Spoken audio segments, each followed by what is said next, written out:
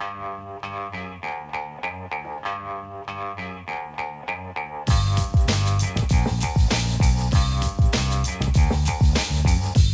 the Brian Lehrer Show on WNYC. Good morning, everyone. Live today from the Greene Space, WNYC's street-level theater here at 160 Varick Street in Lower Manhattan. And when we're in the Greene Space, you can watch the Brian Lehrer Show as well as listen, as we have cameras here and we stream live video on our website at wnyc.org.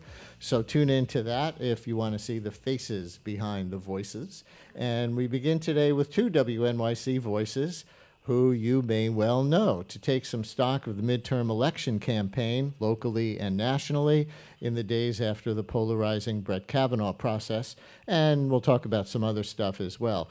Kai Wright, host of our national politics podcast, The United States of Anxiety. Their current season is about gender and political power.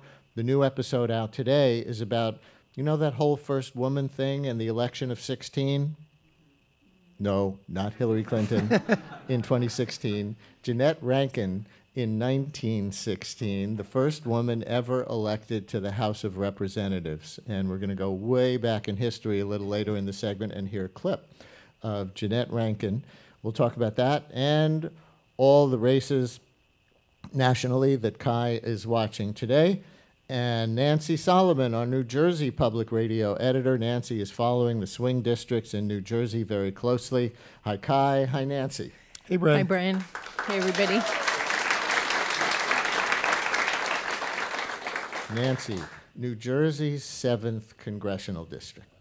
From Union and Summit, more or less, near the city, out to the Pennsylvania line, and from around Mount Olive in the north to around Lambertsville in the south. Big district, very big, area-wise. And there, Republican Representative Leonard Lance, the incumbent, is up against Democrat Tom Malinowski. And the controversy over the confirmation of Brett Kavanaugh has seeped into this race. We're going to play a clip. Malinowski has made an attack ad now against Lance, using a clip of Lance speaking to Rutgers Republicans, in which he says about Dr. Christine Blasey Ford that, quote, he tends not to believe the charges. Here's a short clip from the ad that I guess features Lance's voice. I think Judge Kavanaugh is a brilliant judge. I tend not to believe the charges. Well, there it was. I think Judge Kavanaugh is a brilliant judge. I tend not to believe the charges. What was that from? Was that an accidentally recorded when he didn't know mics were rolling moment? No, he was speaking to Republican students at Rutgers, as you mentioned. But what you don't understand when you just hear the clip, which angered him greatly, is that this was at the moment at which there was question about whether Dr. Ford was going to testify. So this was now a couple weeks ago. Early in that process. Yeah, and his full remarks, basically, he said, these are serious accusations. She needs to come to the Senate Judiciary Committee and testify, which, of course, was, you know, the Republican position at that moment about that situation. So he was really furious, and I spoke to him about it, about the fact that Malinowski, his challenger, was taking this out of context. But on the other hand, you know, he can't really distance himself from the Republican line and everything that's come since he said those things. So it is a problem for him. But nevertheless, he did say, even before hearing her testify and being able to make a judgment based on her testimony, that he tended not to believe the charges. So he kind of prejudged it to some degree. Right, and that was pretty much in line with the Republican stance, which was to say, oh, these are serious allegations and she needs to come testify, but we don't really believe it. And do you happen to know how Lance wound up at the end of the process? Did he, you know, he's a sort of Susan Collins-y moderate Republican. Tell me if you think that's a good comparison in general for him. So did he wind up in Susan Collins land afterwards? I have not spoken to him since. I think he has not spoken out against the confirmation of Brett Kavanaugh, so I believe he is most likely in the Republican camp on this. And, you know, I think to the extent that Leonard Lance is a moderate Republican in the tradition of New Jersey moderate Republicanism, which is a great storied tradition, I think is central to this election. That, you know, he may be the last man standing of the moderate wing of the Republican Party, and in the state. In the state, and one of a very small handful. In the country. Former Governor Christine Todd Whitman is supporting him. She believes he's a moderate. Malinowski is attacking him, and the grassroots activists who started right after the election of Donald Trump do not believe he's a moderate. And they argue, you know, he has towed the line with the party, and that line has moved more and more to the right every year. And B, even if he is a moderate, the goal this year is to get Democratic control of the House. You know, and they're asking independents and moderate Republicans to agree with them on this point, that it would be better for democracy to have a check against full Republican power in Washington. So you probably can't answer this question at this point, and I realize there are a lot of issues in this race, other than Kavanaugh. You've just mentioned some of them. But in a way, we get a little Rorschach test in the 7th District in New Jersey with a moderate Republican, Leonard Lance, who expressed skepticism early on about Dr. Blasey Ford. And to the extent that this has inflamed people and energized the base on both sides, we'll get and he's got a public position and is being, you know, blasted in these ads that showed what he said early on to the College Republican Club at Rutgers. There's a little Rorschach test here. Yeah, no, I think there is. And I think when, you know, the two races that are being watched very closely, really all the Republican-held seats in New Jersey are being watched very closely this season. But the 7th, what we're talking about with Leonard Lance, and then there's the 11th, which was the Rodney Frelinghuysen seat, where Mikey Sherrill, the Democrat, is facing a conservative Republican, Jay Weber. Both of these districts they're close to each other, they're side by side, and they're very, very similar. And there is a poll that came out from the 11th district just yesterday that polled people right as Kavanaugh was happening and after the confirmation, and found that really this is just shoring up the base, that it hasn't changed anybody's mind. If you were full-on Republican, then you think it was right to confirm Kavanaugh, and if you're full-on Democrat, you think that it was a huge mistake and a travesty. And so I think, you know, that's what, and I'm certain that the 7 would poll very much like the 11th district. I think what's interesting, though, is that, you know, my sense of what I see online is that Kavanaugh really means a lot to young women who don't turn out to vote in great numbers, and especially not in a midterm election. And I think that's where the polling may, you know, not show us what kind of a gender gap, which we already know there's a gender gap that's going to happen on November 6th. But I think young women, if they come out to vote, there is, you know, so much upset about Kavanaugh. That could be the wild card. Yeah, good point. And in a larger sense, I think the Me Too movement and where it becomes excessive in some people's eyes or not breaks very much along gender lines. And so it's kind of consistent in a certain respect that Susan Collins might be, at her age, more likely to dismiss the charges or believe the one side versus the other than some women who might be similar to her in other ways but are younger. All right, Kai Wright, on the podcast, United States of Anxiety, you spoke to a very relevant Republican woman, Jennifer Willoughby, the ex-wife of Trump White House aide Rob Porter, who lost his job amid allegations that he had abused her. The details surfaced in part because of a blog post that she wrote about the abuse. And so here is Jennifer Willoughby, ex-wife of Trump White House aide Rob Porter, talking to Amanda Aronczyk, WNYC producer, who asked if Willoughby ever regretted writing that post, given how much online harassment it brought her way. I have not for 1 second felt regretful about that blog post. That's because of the other kind of responses she was getting. The hundreds of comments that were coming in on this blog post, the hundreds of tweets direct messages, emails of people sharing their story, men and women, telling me how I had saved their lives, asking me for help. One person wrote, "I keep a screenshot of this on my phone. I read it every day. I'm telling him tomorrow that I'm leaving. It's possible I won't make it out of this house alive." I mean, it was just earth-shattering to me that I could have that much of an impact just by telling the truth. Kai, right. Talk about Jennifer Willoughby and why you included her in the United States of Anxiety. We actually started the season with Jennifer Willoughby's story, and what's remarkable is how similar it is to Christine Blasey Ford's. She was a reluctant public figure. She did not seek this out. She was going through her own personal, private process of healing from the abuse that she received. Press found out about it and sort of dragged her into public. She decided once the press had gotten her name that she wanted to own her own story, and so she came out and told it. And she received just horrific, violent, vile hate speech from many people in the country in response to it. The White House insisted she was lying, and it wasn't until, in this case, one of Rob Porter's other spouses produced a photo of herself having been beaten up that Porter was held accountable. So that's where it starts to divert from the Brett Kavanaugh story. But it was important to us because if we're talking about gender and power and we're talking about how it shows up in the election, you just cannot separate this election from the Me Too movement. You simply cannot.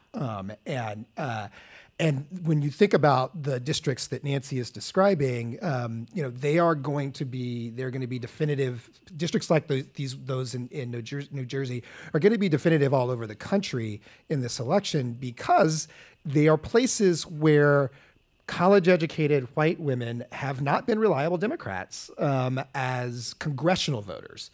And the question is, will the consequence of the past year's worth of politics lead them to be reliable Democrats in this election and moving forward in those districts? And if so, that reshapes American politics entirely. And Willoughby says later in the episode that if you still think this is about the White House, you're missing the point. What did she mean by that? For her, she meant, this is about this isn't about a narrow question of Donald Trump. It's not about a narrow question of politics. This is about the question of us, she's speaking for herself, as women, saying we will no longer carry the shame of these men's abuse. She had carried Rob Porter's shame for her. Her process involved her realizing, wait a minute, I have nothing to lose if this news comes out. She was hiding it for him because she felt shameful. It was about the failure of her marriage and the failure of all of these things that she had wanted from life. She had this fancy life as this fancy guy's wife. And she went through a process of realizing that's his dream, not mine. And so what she's trying to say to the people she was speaking to and to women is that we have to get to a place where we realize this is their dream, not ours, and setting politics aside. What's notable is that Jennifer Willoughby actually she did not seek Rob Porter's job. She did not want him to lose her job. It was not a politics question for her. It was a personal empowerment question for her. Listeners, if you're just joining us, Brian Lehrer Show, live in the Greene Space today. WNYC's Kai Wright, host of the United States of Anxiety podcast, and our New Jersey Public Radio editor, Nancy Solomon, our first guest here on the Greene Space stage. You can watch the program as well as listen when we're in the Greene Space. We stream live video at WNYC.org. Go check it out if you want. And on gender and politics, here's Donald Trump yesterday praising his outgoing UN ambassador, Nikki Haley, as if to thumb his nose at the modern rules of how not to make professional women's qualities about their looks. Well, we have a number of people that would very much like to do it. It's a great position, and Nikki realizes it. I think she's helped make it a much better position, if you want to know the truth. I think it's become maybe a more glamorous position than it was 2 years ago. Maybe I wonder why, but it is. She's made it a very glamorous position. She's made it a more importantly, a more important position. let's see, what did he say about Bolton. John Bolton? Thank you. Same one I was thinking of, that he's made it a more glamorous position to be national security advisor. You know, I mean, the thing is, Nikki Haley also is setting aside the president of the United States and all of his stuff. Nikki Haley is pretty smart. She has played this quite well. Whether I agree or disagree with her politics, she is leaving the White House as one of the very, very few people who have managed to engage with this administration and walk away on her own terms. And that is quite notable. As both a supporter of Donald Trump, which she very much reaffirmed yesterday, Yes. and somebody who is seen as independent from some of his mishigas, including some of his sort of policy stuff where he's so soft on Russia, but she isn't. She managed to walk that line. And she gets out right before the midterms. Yes. You know, she's managing this quite well.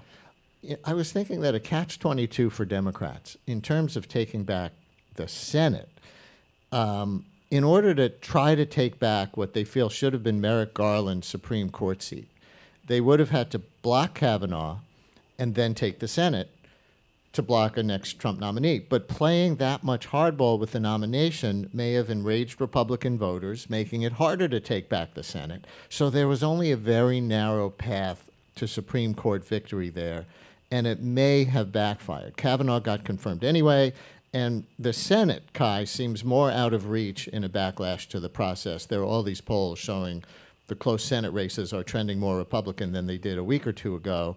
And these are just the polls of the moment. The election is still 4 weeks from yesterday. And the way the news goes these days, you know, another big thing or 2 or 3 could still happen. But nevertheless, they had this very narrow, almost catch-22. Well, I mean, let's back up and sort of remember, be a little sober about it. You know, I mean, first off, the Democrats do not have the power to block a Supreme Court nominee. They just don't have the votes.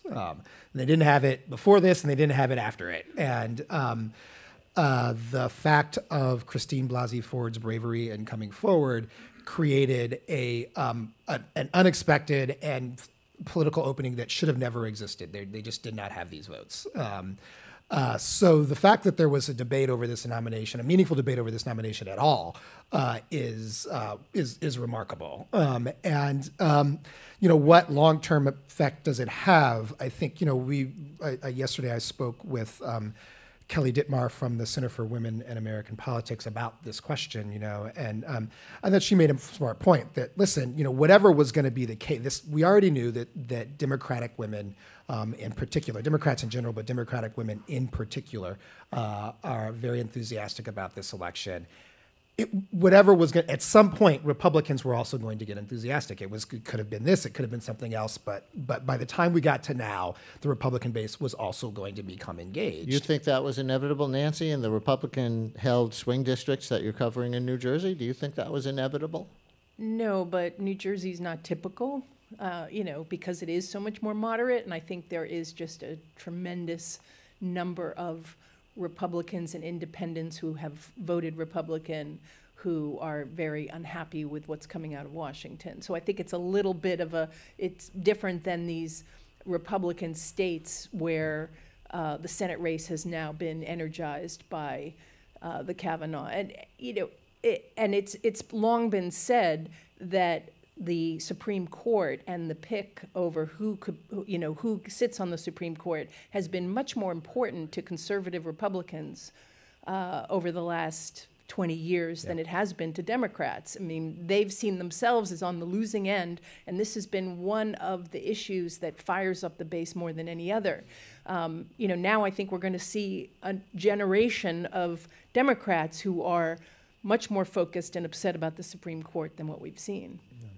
And I mean, and the question too is to remember that the Senate was always far out of reach for Democrats, and the fact that we're discussing it being in play at all is remarkable. We're going to take a short break.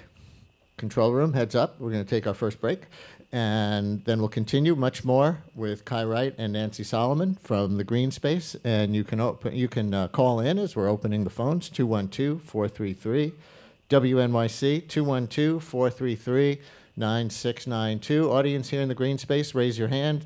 If you have a question, we'll come around with a mic, and we'll continue right after this. Hello, New York City friends. I'm Krista Tippett, and I'm thrilled to share that I'll be recording a live episode of On Being with poet and MacArthur Genius Fellow Claudia Rankine as part of the Work It Festival from WNYC Studios. Our conversation will take place on November 12th at 7 p.m. at the K Playhouse at Hunter College. This is an evening you won't want to miss, so buy tickets now at workitevents.com. That's Workit, WERKIT, events.com. WNYC supporters include Lincoln Center's White Light Festival, presenting Borderline, the dance performance that the London Evening Standard calls Poetry in Gravity-Defying Motion, October 19th and 20th. Tickets at whitelightfestival.org. John Thurer Cancer Center at Hackensack University Medical Center, part of the Memorial Sloan Kettering Hackensack Meridian Health Partnership. Learn how John Thurer Cancer Center is pioneering the possible at jtcancercenter.org. WNYC is a media partner of Strand Bookstore, presenting journalist Gabriella Wiener discussing her book Sexographies, an account of her time infiltrating the inside of a Peruvian prison. October 11th, info at strandbooks.com. This is WNYC, 93.9 FM and AM 820, NPR News and the New York Conversation.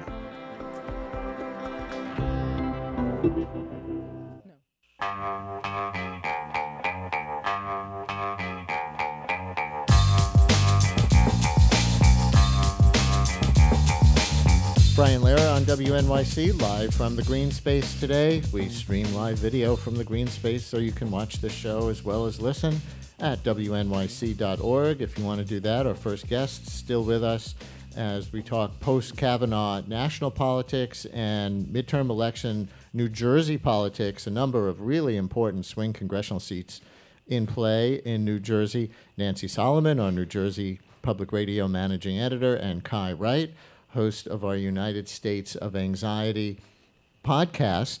And I see we have a question here in the Greene Space. Hello, sir. Hi, Brian. It's my third question to you. I love coming here. And I don't think there's... now we've got his mic. Go ahead. Question basically for the press. Now, Dr. Ford, and I listened to her testimony, it was very believable, but I also believe... Keep that mic right near your I mic. also believe in the presumption of innocence. Mm-hmm. So I'm right in the middle. Mm-hmm. But anyway, she put her faith in her congressperson and put her faith in her senator to preserve her privacy. That privacy was violated. I'm not saying it was Diane or the other, mm-hmm. but somebody in the staff, somebody in the Democratic Party decided her privacy wasn't worth it, and they leaked it to the press. You know, the press isn't that good. So that's a question I'd like to see you answer because... Yeah, and it's a really important question, and I think that it is one that has not been reported out yet.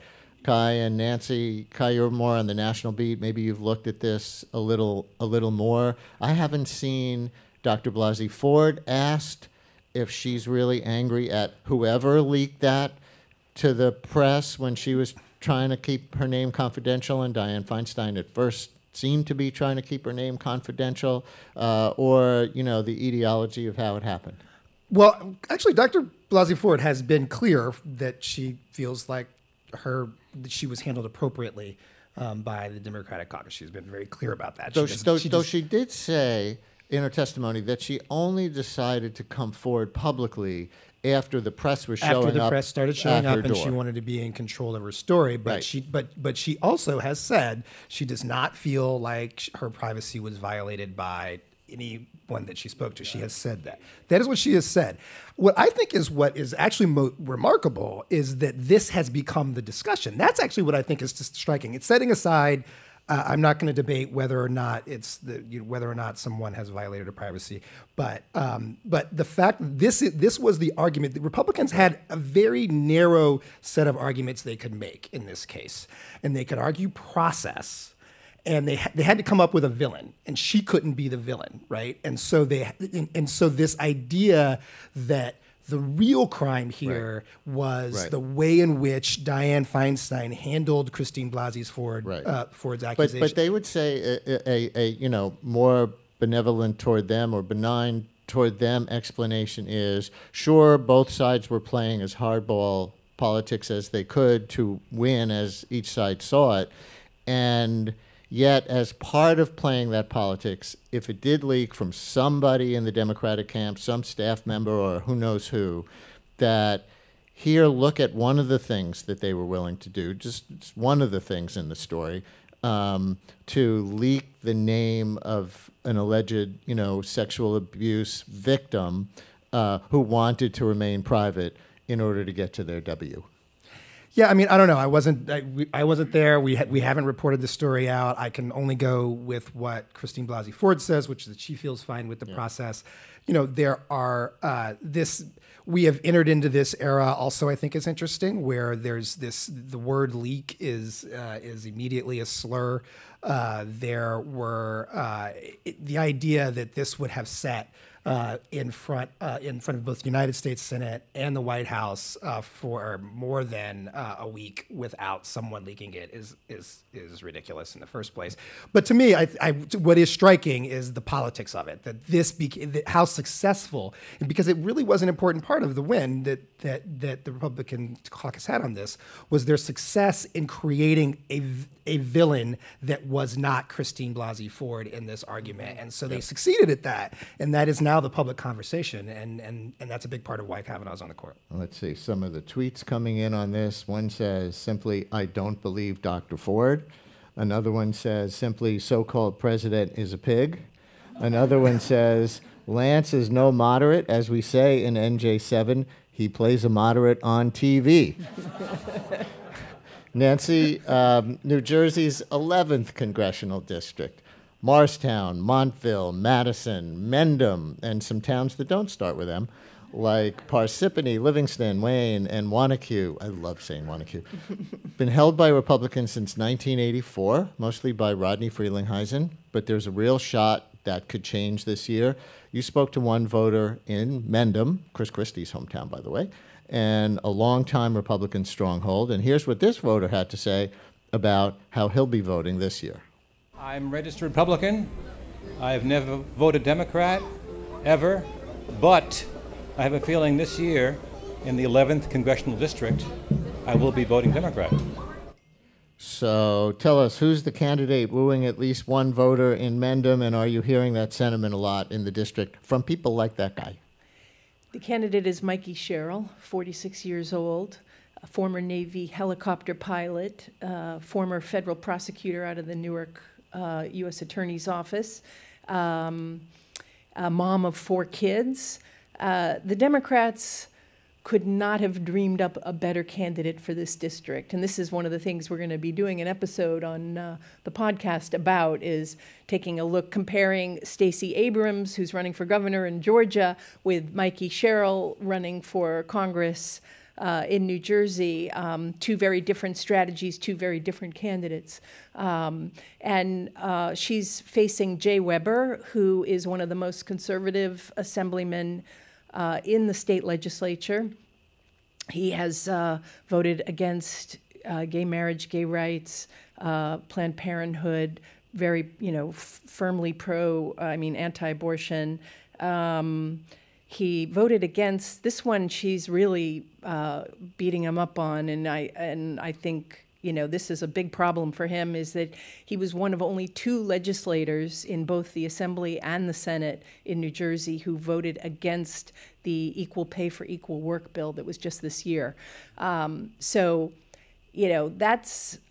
She's advertising on that issue. That is a problem. And her she's raised a ton of money nationally, and she's got a bunch of ads up and running. And I was out with her on Sunday. We're walking through a street fair in Caldwell, and people were mobbing her. And she's very telegenic, and they've seen her ads, so now they're recognizing her, and people are just coming up, wanting selfies, telling her they're voting for her. Now, Jay Weber wasn't there. I wasn't able to see how he would have been treated there, so that's not quite fair for me to say, but she's got quite a tailwind behind her at this point. And one fascinating aspect of the 11th Congressional District is how many people actually seem to care about the race. A new poll says engagement is way up, and that means, I guess, likely, or people who say they're likely voters, or that they're very closely or somewhat closely following the race. A Monmouth poll found 71% of people in that district, which is an unbelievable number for any midterm election in one congressional district, saying they're closely, very closely or somewhat closely following the race. So here is that Democratic candidate, Mikey Sherrill, on pre-election engagement. I've talked to people in this district who in the past didn't even really know who was going to be on the ballot until they walked into the polling booth. So I think this kind of engagement for this area is something new, and it's what gives me so much hope for the country, to see people kind of taking their responsibility to our democracy more seriously, really focusing on the candidates and the issues and getting engaged. And then the best part is they're modeling that now for their kids. Yeah, I was with, as I said, I was with her on Sunday. We were leaving the Caldwell Fair when I asked her, after watching her, you know, just be mobbed by people, and I said, so what do you make of that? And that was her answer, was that she was excited to see the engagement. There is, you know, we've also been reporting for the last year and a half on the grassroots activists, the Trump resistance movement that turned into a midterm flip the house movement in these New Jersey suburban districts. And they're out in force. In a story that we're going to be running soon, I give the detail of just the town of Livingston, Chris Christie's hometown, not exactly what you think of as a Democratic base or bastion. In the town of Livingston, the town team for the grassroots group NJ 11th for Change has 100 people on its email list who are volunteering on the campaign.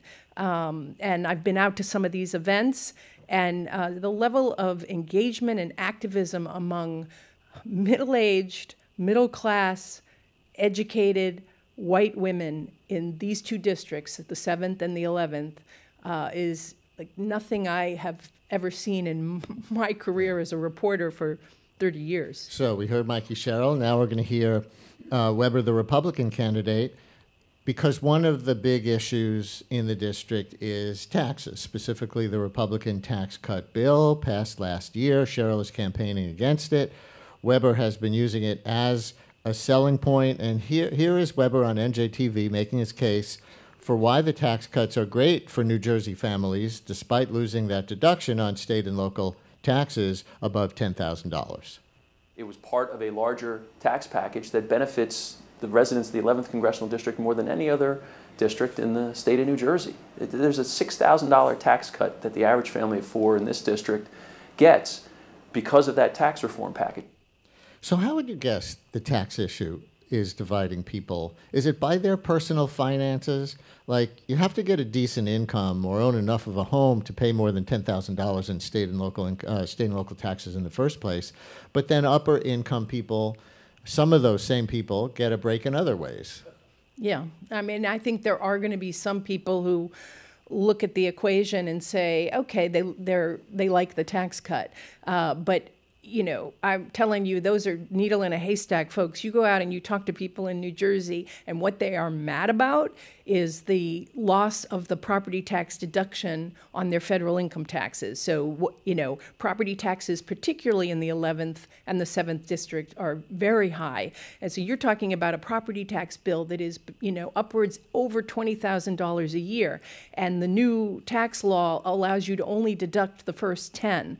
And so that's raising people's taxes, and it's raising it in a way that really gets people's goats because they're mad about their property taxes. They're frustrated. They want them to go down. They've wanted them to go down for 20, 30 years, and not one politician has been able to fix this problem. So, you know, think about it. If your tax bill is more than your mortgage payment every month, which mine is, it's very frustrating.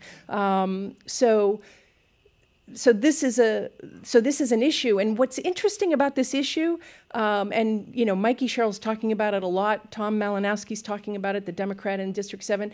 What's interesting about this issue is that Republicans have always been able to make a case that they're for lower taxes, and they've been able to win on that issue. And right now, Trump's tax bill has just wiped out that issue for them. They cannot effectively argue it. And so what you see in the 11th District is, and the reason why I said that Mikey Sherrill is such a good candidate for this district, it's not because, oh, I just like her. It's because she's a veteran and she's able to go out and talk about this tax bill. And those two issues, she's just killing Weber on those issues. So those are meat and potato issues for Republicans, and he has been gutted on them. Redistribution of wealth from blue states to red states, right? From states with a lot of wealthy urban areas. Of course, there's a lot of poverty in urban areas too, but they also have some of the greatest concentrations of wealth, to more rural states.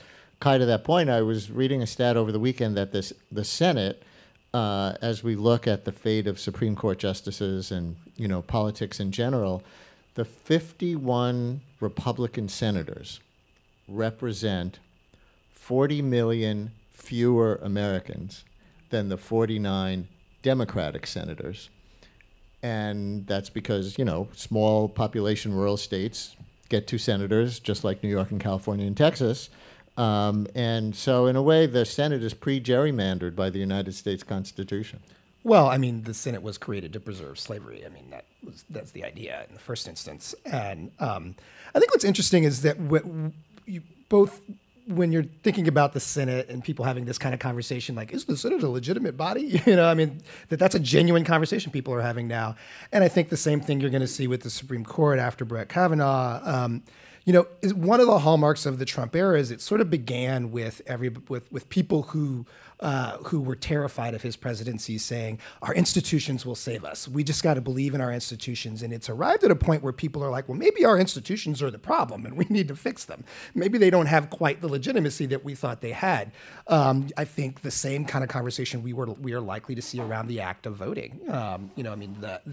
There are a number of races where, take the Georgia governor's race right now, where it is literally a referendum on voting rights. You have the woman who is running for governor, it was Stacey Abrams. She was vying to be the first black woman ever elected governor in the country. She has spent most of her career trying to fight for voting rights for people of color and young people in Georgia, versus Brian Kemp, who has spent much of his career arguing that voter fraud is a problem and trying to police the act of voting. There are races like that all over the country where it's becoming a referendum on democracy itself.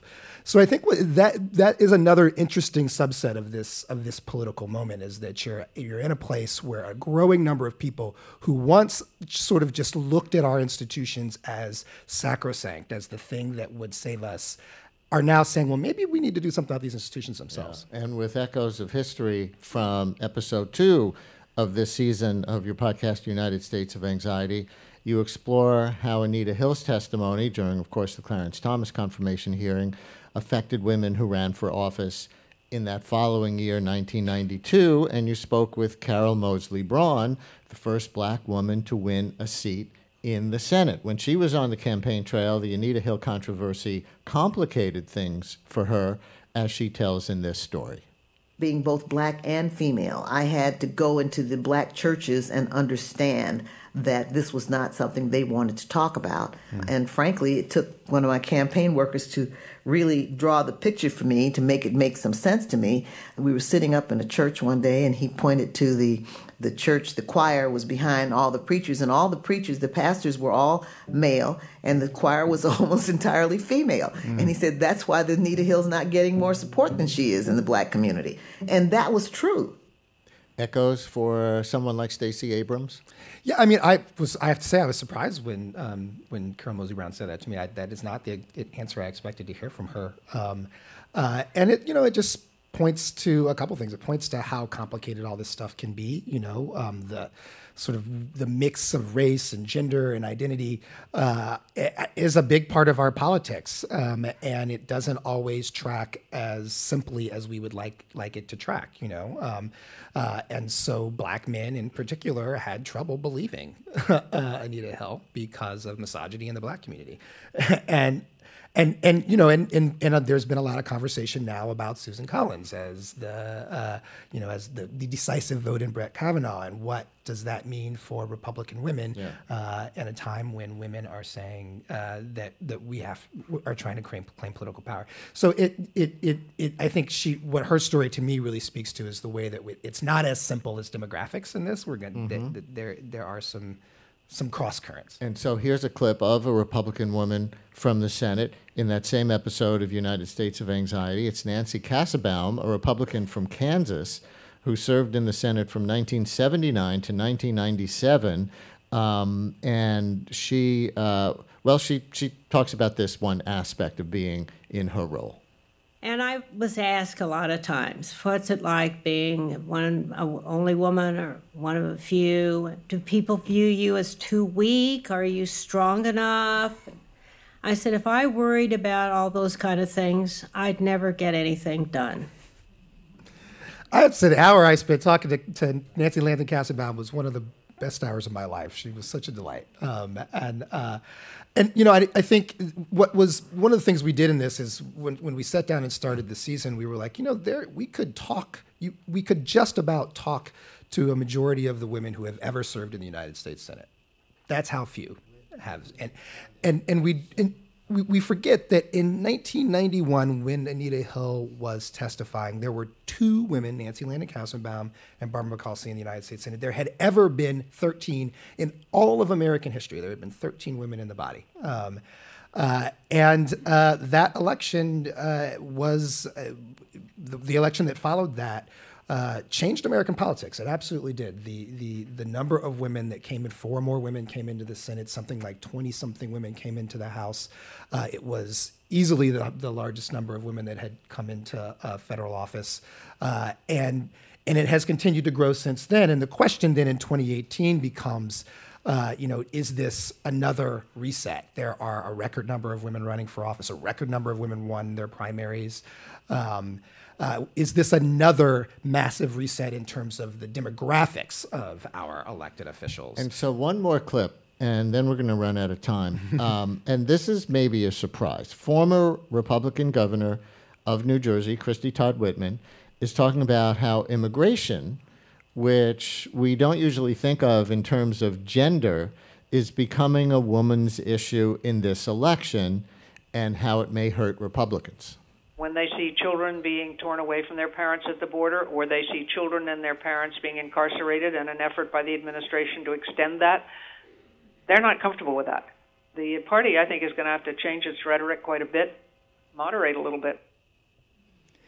Nancy Solomon, that's from your New Jersey reporting. She is fighting to keep the moderate wing of the Republican Party alive. And I will note she has endorsed Leonard Lance.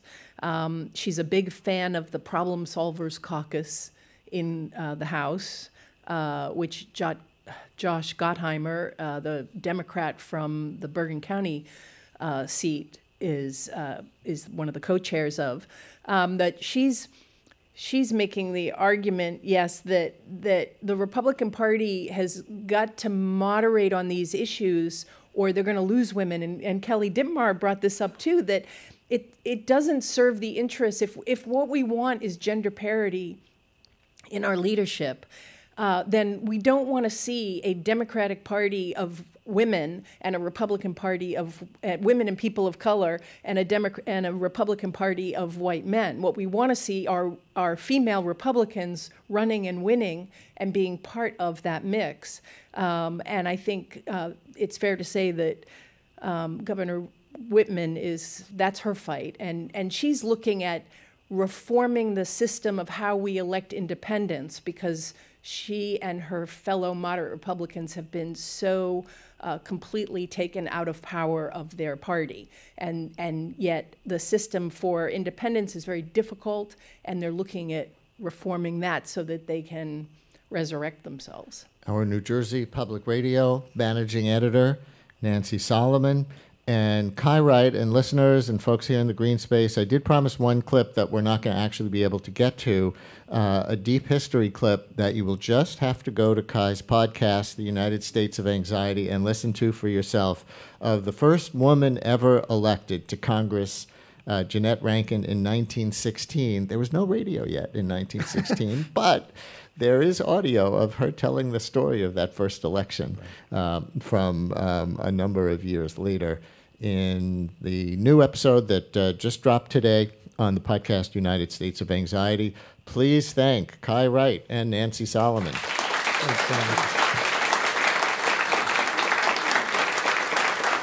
Brian Lehrer on WNYC. Much more to come, live from the Greene Space.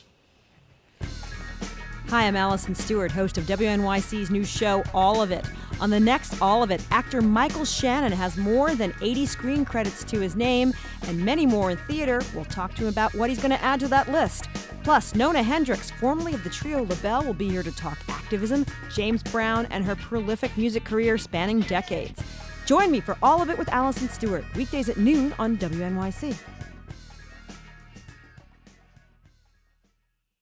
Support for WNYC comes from the New Jersey Performing Arts Center, presenting an evening of vocal jazz with Gregory Porter and Diane Reeves, November 8th at 8 p.m., part of the 7th Annual T.D. James Moody Jazz Festival. Tickets at njpac.org. Manhattan Theatre Club's new play, India Pale Ale. In the Heartland, a second-generation Punjabi-American woman faces an impossible choice. Follow the dream that calls her or stay with the family that needs her. Tickets at indiapalealeplay.com. Mike's Tech Shop, an Apple-authorized service provider located in Chelsea, offering data recovery for Mac and iPhone, managed services, open box sales, and more. Information at mikestechstop.com or 212-924-MIKE. Join New York Public Radio's Community Advisory Board for a conversation with Jen Chung and Jake Dobkin, co-founders of Gothamist, tonight at 7 in the Greene Space. Details at 646-829-4000 or wnyc.org/cab.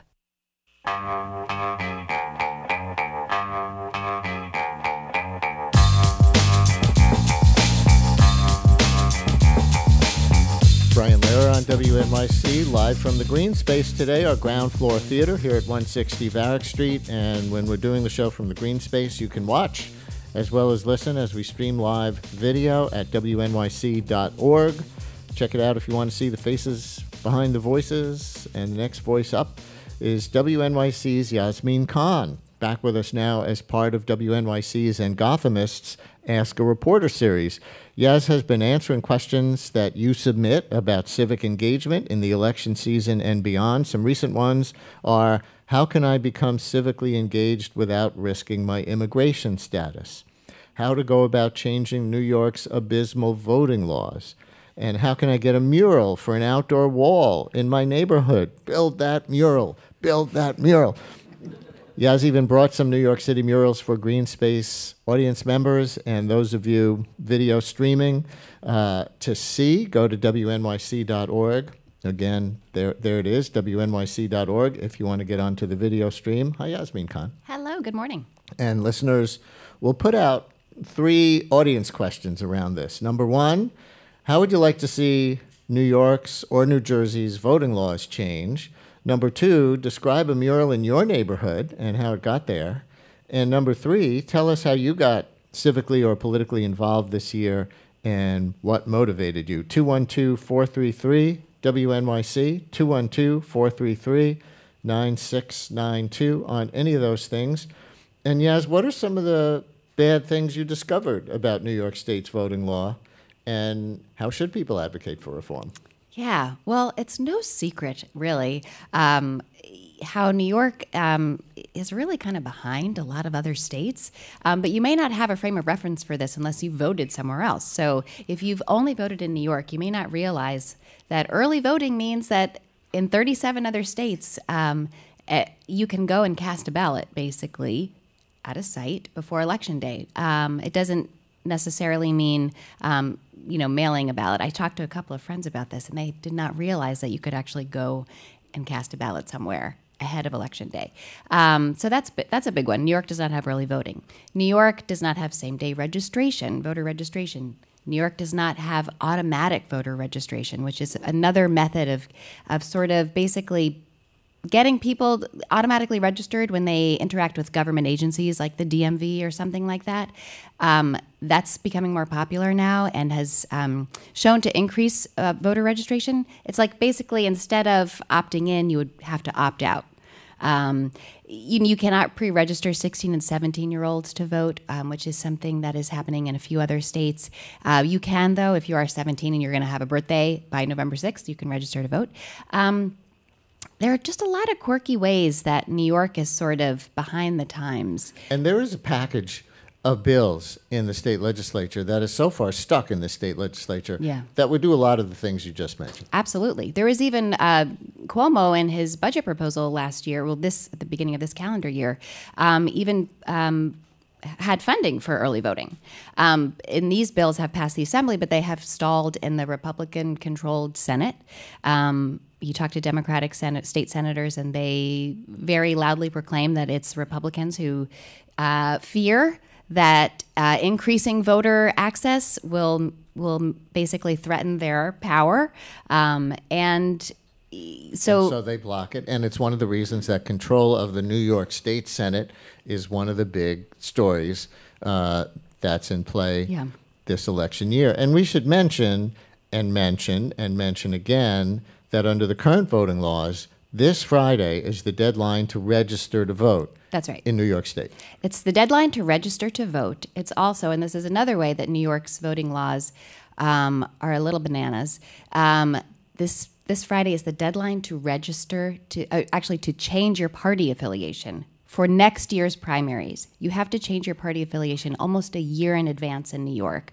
So it gets confusing to talk about because obviously the November 6th election, it doesn't matter your party affiliation. But if you were someone that wanted to change your affiliation to for the June primaries that just happened or the September primaries, people learned the hard way that you had to do this really far in advance in New York. You know who just did that this week before the deadline in New York? Michael Bloomberg. All right. He changed his registration to Democrat so that presumably, are you applauding Democrats or Bloomberg? This is presumably so he can run in Democratic presidential primaries. That's right. And this was a problem, I believe, for Donald Trump's own children. They could not vote for him in the New York primary because they had to have changed their party affiliation to Republican, and they missed the deadline. Some of them, really. Last week on Ask a Reporter, you were asked this question. I want a campaign to turn a really horrible big gray wall in my neighborhood into a mural. How can I get that process started? Now, we have some of the murals. Greene Space audience, we've now put this up on the video monitors here. And again, listeners out in Radio Land, you can live stream video of this if you so choose at wnyc.org. So, Yasmin, first talk about the question in general and why you asked it. Give people time to get to the video stream, and then we'll talk about some of these cool murals. Yeah, so this came from a listener, reader in Brooklyn. Her name is Ruth Spencer. And I loved this question because it's not just about beautifying a space, and there are a lot of parts of New York that need some sprucing up here and there. But to really create a mural in your neighborhood, you have to have a whole community-driven process. So the mural process is about kind of just getting together with your neighbors. You have to do some community organizing because a lot of people are going to be looking at murals, and you need input from people about what they want to see, about themes that they want, realized in a piece of public art. And obviously that process will vary in size depending on where the mural is. If you have a mural under, by a busy transit area, that's going to involve a larger community process. Then maybe you want a mural over a community garden or something like that, and you want to talk to all the people that live on the block to make sure that they have a say, basically. All right. What's this mural we're looking at So right this mural now? is actually part of there is a project called the New York City Mural Arts Project. It is a basically it's part of the Department of Health, and the idea is to reduce the stigma around mental illness. So this is specific type of project. Broader community participation happens, but they work with, the Department of Health works with community-based organizations specifically related to mental illness. And there's usually a core group of people that come up with themes and ideas for the art, and then the larger community is brought in. So this is a mural in the Bronx. I can't tell you exactly where. The Department of Health just passed this on to me. We can look at the next one too. There are a couple of Department of Health murals in this. This mural is actually one done by an organization called Creative Artworks. There are a few different organizations that that help the community through the mural process. You can do this with an individual street artist or artist also, but there are organizations that specifically do murals. Creative Artworks is one of them, and I love this story because this is in Inwood, in a place called Isham Alley. So this, does anybody know that space? So this mural is on a private wall. And for a long time, apparently, the private owner, let an artist use this wall to put up murals over the course of a few years. And about 5 years ago or so, I guess this artist put up something that was kind of provocative and offensive to some people. It was anti-corporate, anti-NYPD. So the NYPD has an anti-graffiti task force or squad or whatever. They came and painted over it in black. And this wall, it's a private wall, but it abuts city park land, this little area. So the city parks department would not let anyone cross their land to repaint something. They said, if you want a mural, you have to have a community process, basically. So they went to the community board. The Girl Scouts at one point got involved. The community board and the Girl Scouts turned to this organization, Creative Artworks, and said, do something that involves community input. They came up with this design. Young people helped design and paint it and actually do the art. And the building owner, it turned out that the wall was needed so many repairs to even put paint on it.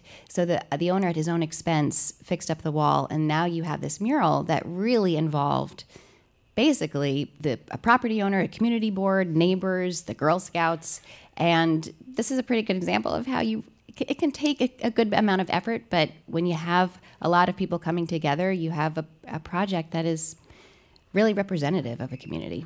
I want to take a phone call from a murals fan, and he's not even in New York. Here is Bill. Well, now he's in New York. In Yorkville, you're on WNYC. Hi, Bill. Bill, you there? Oh, yeah, Brian, hi.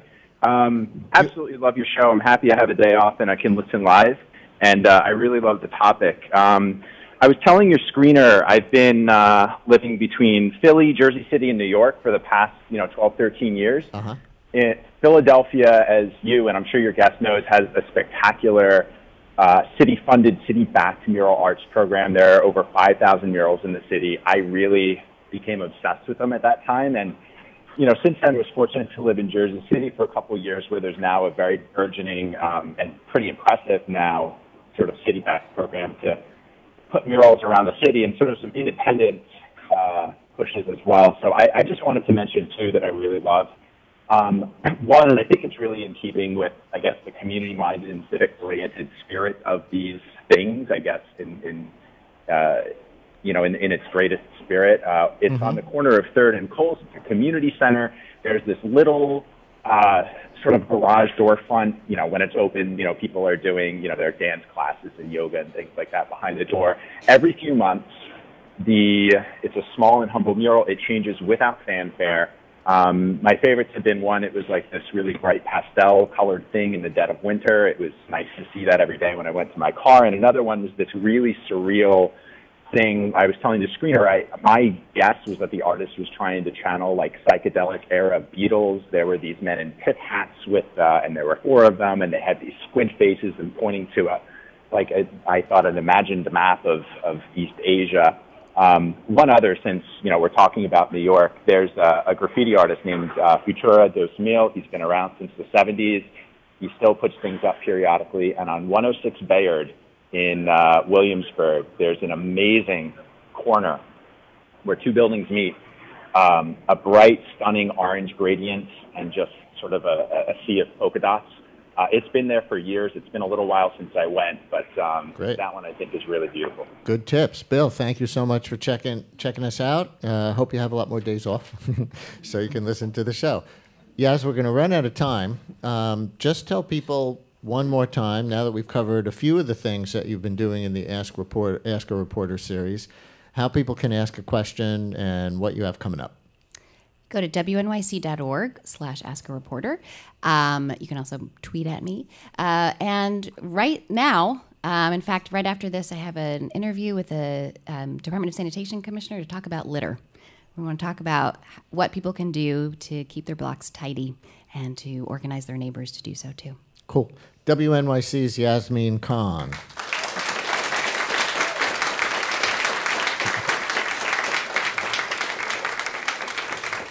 And this is WNYC FM, HD, and AM New York, WNJT FM 88.1 Trenton, WNJP 88.5 Sussex, WNJY 89.3 Netcong, and WNJO 90.3 Toms River. We are New York and New Jersey Public Radio, where it's time for the latest news, live from the Greene Space stage with Richard Hake. Hi, Brian. Thanks. Hurricane Michael's getting stronger, and it's aiming for the Florida Panhandle.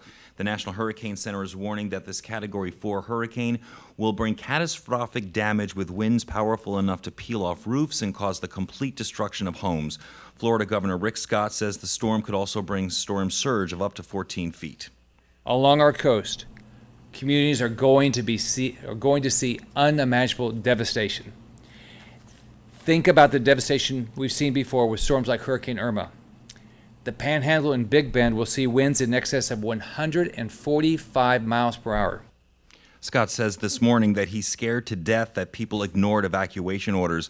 This is the most powerful storm on record to hit this area, so powerful that it's expected to remain a hurricane as it moves over land into Georgia early tomorrow. Mayor de Blasio has signed legislation creating a third gender designation for New Yorkers who don't identify as a man or woman. Starting January 1st, residents will be able to change their gender on their birth certificates to Gender X. Michael Adams is the CEO of SAGE, a group of advocates for LGBTQ seniors. He says many people have been waiting for this for decades. It was transgender and gender nonconforming activists who launched our modern movement at Stonewall. That was almost 50 years ago. And so those activists are now in their 70s and 80s. They are our elders. The law will also let people attest to their own gender on the certificates. Until now, a letter from a doctor is needed. An incumbent state senator and his challenger met on stage last night in front of a rowdy crowd of South Brooklyn constituents. Martin Golden, Brooklyn's lone Republican senator, tried to paint his opponent, Democrat Andrew Gennardis, as soft on crime and eager to raise taxes. You are a rubber stamp for the governor and a rubber stamp for Mayor de Blasio. And we don't need another rubber stamp for Mayor de Blasio. We need somebody that's going to fight for our veterans. We need somebody that's going to fight for education. We need somebody that's going to build more classrooms and not more hotel rooms. Gennardis is a lawyer in the Brooklyn Borough President's office, and he says Golden is out of touch with his district. After 16 years of the failed status quo, our communities deserve better. It's time. Golden has been in office since 2002. In New Jersey, one of Phil Murphy's first moves as governor was to order a $1.3 million audit of NJ Transit. Now it's out and the findings are not very good. Problems plague every part of the agency, from breakdowns in management to lack of planning to low morale in the workforce. The governor says NJ Transit is already carrying out some of the audit's recommendations, like creating a war room for communications. I believe as we implement the recommendations of this audit, the fare-paying public and NJ Transit's dedicated employees will begin to see real and noticeable improvement. Murphy says he'll hold on a fare hike until June, but after that the agency will likely need more funding to make further improvements. And former three-term New York City Mayor Michael Bloomberg is officially a Democrat again. He announced the switch this morning on social media. Bloomberg has previously been a Democrat, also a Republican, and an independent. He twice flirted with running for president as an independent candidate. His resignation now as a Democrat would be significant if he does decide to challenge President Trump. On Instagram, Bloomberg writes this morning that he made the switch to, quote, "because we need Democrats to provide the checks and balances our nation so badly needs." He did not say anything about running for president. Partly sunny skies today, highs near 81 degrees. We do have a chance of showers tonight and tomorrow. Showers are likely. Some of those could produce heavy rainfall as the remnants of Hurricane Michael come through. Highs tomorrow near 76 degrees. That's the latest from the WNYC newsroom. In the Greene Space, I'm Richard Haig. When you donate to WNYC, you're building a strong local newsroom. As other news services are disappearing, your donation provides a source of reliable information that's here every day. You're making sure reporters around the globe are demanding answers to challenging questions. WNYC needs your help to continue building this independent resource for everyone. Make a contribution now. Call 888-376-WNYC or go to WNYC.org and click on Donate. WNYC is supported by the Netflix original film 22 July from the director of Captain Phillips and the Bourne Ultimatum, a true story of survivors rallying for justice and hope following a national incident, on Netflix and in select theaters Friday. WNYC's digital transformation is supported by the Jerome L. Greene Foundation. Where are public meetings happening in my neighborhood? What exactly does the Attorney General do? How can I get involved without jeopardizing my immigration status? You have questions about the midterm elections, and WNYC will get you answers. Your concerns are at the heart of our politics coverage. Our reporters will cover the stories that matter to you, and will give you what you need to make smart choices when you go to the polls. Send us your questions at WNYC.org/election.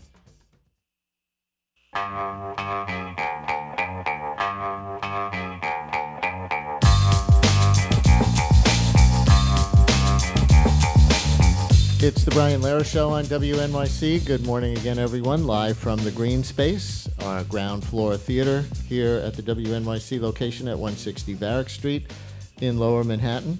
We do the show from here about once a month. So if you're not here today, listen for our next time. If you want to come, usually it's the, let's see, am I getting this right? I think it's the second Wednesday of every month is our current pattern. So look it up and you can buy tickets for whatever that day is in November and December and January even if you want to. And when we're in the Greene Space, we also stream live video because there are cameras installed here so you can see me and my guests.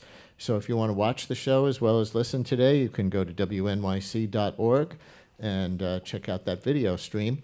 With us now, I'm very happy to have David Miliband here in the Greene Space. He has gone from being Britain's Foreign Secretary and before that Environment Secretary to President and CEO of the International Rescue Committee, where he oversees the agency's humanitarian relief operations in more than 40 war-affected countries and its refugee settlement and assistance programs in 28 United States cities.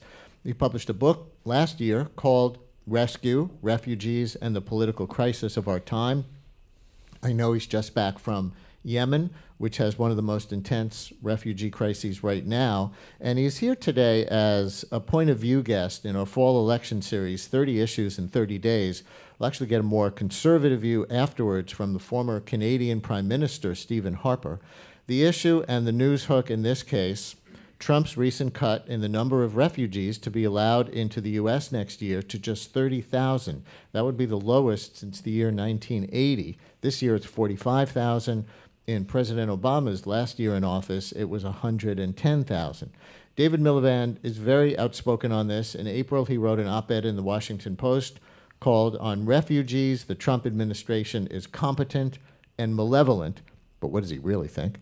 Audience, please welcome David Miliband to the Greene Space. Thank you. Hello, Brian. Nice to be with you in person. Now I know that you really exist. You're not just a disembodied voice. And now I know that you're not just your very impressive disembodied voice. What's a refugee? How do you know a refugee from a regular immigrant or an asylum seeker? A refugee is someone for whom it's not safe to go home. It's the baker bombed out of his bakery in Damascus. It's the girl driven out of northeast Nigeria by the Boko Haram terrorist group. An immigrant is someone who leaves their country in search of a better life. A refugee is someone who's forced to flee their country to save their life. Asylum seeker? An asylum seeker is someone who has left their country but claims refugee status not in the first country they land in, but in a third country. So, for example, if a Syrian goes to Jordan, the vast bulk of refugees will register with the United Nations High Commission on Refugees in Jordan, but some of them will go on and they might try and claim asylum in Europe, in Germany. The American example would be someone who is fleeing gang violence in El Salvador or Guatemala, they don't claim asylum next door. They make it to the United States and they claim asylum here. And when it comes to refugees, when I first read your Washington Post article, I thought the headline said, Trump on this is incompetent and malevolent, but it's really competent and malevolent. Why those two adjectives? The idea came from the general commentary at the time, which was accusing the administration of being incompetent as well as malevolent. And I wanted to make the point that this is for people often on the right were bemoaning what they perceived to be the incompetence of the administration, even if they agreed with some of the policy goals. I was saying that in this area, the administration has, sadly, in my view, and in the view, I think, of many people, not just in the US but around the world, started to turn down the light, the bright, shining light that America offered for the humanitarian help it offered around the world. The administration has tried to cut the amount of overseas assistance, the foreign aid that goes and that we see and that we partner with the US around the world in countries like Yemen that are war-torn. But it's also snuffing out this very distinctive bipartisan American program, which has had, the most refugees that ever came to the US were under the Reagan administration in the beginning of the 1980s. And it was a bipartisan program that is well run, that achieves good results because refugees have higher levels of employment than the native-born population. They actually pay more in taxes than they take out in welfare benefits. There's been no fatal terrorist attacks by any refugees. That's a false sort of myth that's put around. And so this successful bipartisan program is being reduced and is in danger of being snuffed out. You made the point, Brian, that the cap that the administration had for the fiscal year 18, which ended on September the 30th, was 45,000. But it wasn't 45,000 refugees who were allowed in. Only 22,000 were allowed in. Right. 45,000 was the legal cap, and they didn't even let in half that many. Exactly. And so the great fear now is that with the legal cap reduced to 30,000, the historic low, that if there's a continued underperformance, if you like, below the cap, then America will be down at the absolutely nugatory levels. And some of the smallest European countries, I think Ireland takes 5,000 refugees. Canada famously last year took 30,000 refugees. And so no one pretends that refugee resettlement, which is the organized transfer of the most vulnerable refugees, victims of torture, people who've lost family members. No one pretends that the transfer of those most vulnerable people to safe countries is the answer to the refugee problem, because there are 25 million refugees around the world. But it's a very important part of an effective and comprehensive response. Of course, most refugees are in countries close to those at war. I mean, Turkey's got 3.5 million Syrians. Jordan has got 650,000 Syrians. Bangladesh has just received 700,000 Rohingya Muslims in the last year. I mean, just in parentheses, those countries don't know whether to laugh or cry when they hear Americans saying, oh, it's a crisis to have 10 or 20,000 people arrive, because these are countries that have got hundreds of thousands, if not millions of people arriving. But in those countries, the vast bulk of humanitarian aid is needed to support people, hopefully eventually to go home, although relatively few do. But it's vital for the most vulnerable, they're able to come to some countries like the US, and the fact that the US should be retreating is a source of enormous sadness, not to say anger, around the world. Can you talk a little more about the history that you referenced when you mentioned Reagan, and I think about this number, 30,000 being described as the lowest since 1980, and people might think, oh yeah, well, since Reagan, Reagan was in the 200,000 plus. Right, so 1980 was really the last year of the Carter administration, and if that was the low, then Reagan must have increased the number of refugees. Yeah, well, what you had was the passage in 1980 of the 1980 Refugee Act, and that brought into American law for the first time the 1951 Refugee Convention, which said that a refugee was someone who had a well-founded fear of persecution, and that was put into American English and made legal. And then in the early 1980s, 81, 82, you had over 200,000 refugees, many of them from Southeast Asia, from Vietnam, obviously, because the refugee story is partly about need, it's partly about national responsibility. I mean, it's not an accident that the largest number of refugees who've ever come to the US are Vietnamese. I mean, it speaks to the trauma that America and Vietnam went through in the 60s and 70s. And the other point I think is interesting is that it's an important part of foreign policy. to have a country that lives by its responsibilities and frankly holds a candle against the dictatorships and oppressive regimes around the world that do persecute people and drive them out. And it's a terrible irony at the moment that while the administration is saying that it wants to stand up for the people of Iran who want to protest against the perfidy of their own government, they won't let Iranians who are protesting and are persecuted as a result come here. And that is an important thing to recognize in all the talk that we have about conflict. Refugee status is also for those who have a fear of persecution. Just to make it more relevant maybe to my organization, remember the International Rescue Committee is a great New York organization founded by Albert Einstein, who was a refugee in the 1930s and wanted to do something to help those who were trapped in Nazi-occupied Europe, and he created the International Rescue Committee. And it says something about New York. It wasn't an accident that he was in New York. He was in New York because it was an open city and an open country. And your parents were refugees, weren't they? Yeah, my parents were refugees. I mean, I look like, and probably sound like, the product of the longest period of peace and prosperity that Europe has ever known. And I am that product. I was born in the mid-1960s, 1965. I mean, I'm fighting the aging process but losing. But I was brought up in a safe and secure household in a safe and secure country. But my dad was a 16-year-old who fled Belgium in 1940. My mum fled Poland in 1946 as a 12-year-old. And they were both refugees and given refugee status. Listeners, my guest is David Miliband. He's president and CEO of the International Rescue Committee, which works on behalf of refugees around the world with direct relief as well as advocacy, as you're hearing. We can take some phone calls for him. I wonder if anybody is out there on different sides of this issue. Do you support the cut that the Trump administration is announcing for next year to 30,000 refugees max compared, say, to 110,000 that the Obama administration authorized in its last year? 212-433-WNYC, 212-433-9692. And here's a clip of Secretary of State Mike Pompeo in his announcement of the lower refugee cap last month. The improved refugee policy of this administration serves the national interest of the United States and expands our ability to help those in need all around the world. We will continue to assist the world's most vulnerable while never losing sight of our first duty, serving the American people. We are and continue to be the most generous nation in the world. A laugh line in the Greene Space for Mike Pompeo.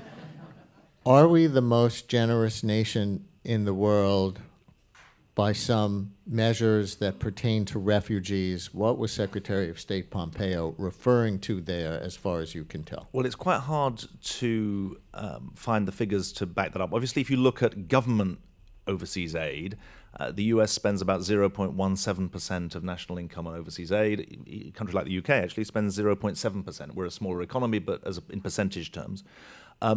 The US spends about $8 billion a year on international humanitarian aid. That makes it a large donor, but there are other countries that are of a similar order of magnitude. And if you look at total development spending, European countries now together, if you count them together, spend more. On the refugee resettlement front, we've been through the figures. One thing I do want to say, though, is that people often say to me, as an organization that's working in war zones for people affected by war, but is also resettling refugees in the US, what's it like to be leading that organization at a time of backlash? And what I always say to them is, look, whatever the political rhetoric, when we resettle refugees in Dallas or in Houston or in New York or in Boise, Idaho, there is an American generosity that comes through very, very strongly. With the neighbors who live next to the refugees who settle, the first thing they do is they come and introduce themselves. They want to make them welcome. They want to teach their kids English. They want to help them get into networks. They want to explain how the local health system works. And so I don't think this is about whether or not Americans are more or less generous. It's whether or not they've got the capacity and the political will to rise to the global challenges that exist today. Because we are not talking about a cut in the number of refugees at a time when there are fewer and fewer refugees. It's really important to say that this assault on your refugee resettlement program is happening at a time when there are record numbers of refugees and displaced people around the world. And it's that contrast that is especially sad. I approach this with sadness rather than in anger. I moved to the US 5 years ago to lead the IRC. And one of the things I had the good fortune to oversee is a bipartisan, successful program. And so it's with sadness rather than anger that one listens to the attempt to justify a 75% reduction in the maximum number of refugees allowed as a generous act. And it's also important to remember that it's not like the funds from refugees are being transferred to overseas aid, because the administration is trying to cut the overseas aid budget as well. And the truth is, I love this quote from John Kennedy in 1962 on American Independence Day. He made this speech saying that Alexander Hamilton told his generation of Americans to think continentally, in other words, to think about the country as a whole. And JFK said, my generation, his generation of Americans, need to think intercontinentally, in other words, to think globally. Now, that's more true 50 or 60 years later, because the world is that much more connected. Security problems or economic problems or health problems that start in Syria or Yemen or Afghanistan don't stay in Syria or Yemen or Afghanistan. They come around the world. And that's why I think there's a self-interested, if you like, an America First case for an overseas aid policy, not just a big-hearted case for an effective overseas aid policy and a refugee resettlement policy. I love when we get global perspectives on things, because you didn't just call the 4th of July Independence Day, you called it American Independence Day. Yes. And one of the articles I was reading about you to prepare for this segment referred to this season as Northern Autumn. Not by me. I wouldn't have called it Northern Autumn. I would have called it Autumn. We have a couple of calls of pushback coming in. Let's take them. Anthony in Portchester, you're on WNYC. Hi, Anthony. All right, I might have pressed the wrong button. Control room line 1, Anthony in Portchester.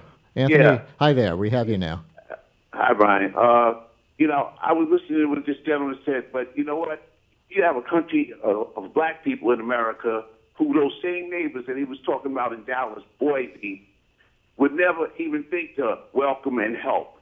You know, you have refugees come from Iran, Iraq, anywhere, and American people will help them. They'll get a loan at a bank quicker, or where a black person, you know, in the same financial situation couldn't get that loan. Even my parents, I grew up in Westchester County, and my parents couldn't get a loan for their house in 1966 in Westchester County. We had to go to a bank in Long Island. So, Anthony, all these things being true, does that make you think that the United States should not take in refugees in crisis around the world? Do you think the plight of black people in America will be any better if we don't?